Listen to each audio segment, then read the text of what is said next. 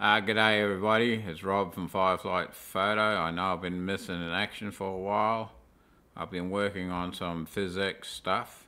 Everything you see in these videos is being driven by the items colliding with whatever they're colliding, or inertia or gravity or tension.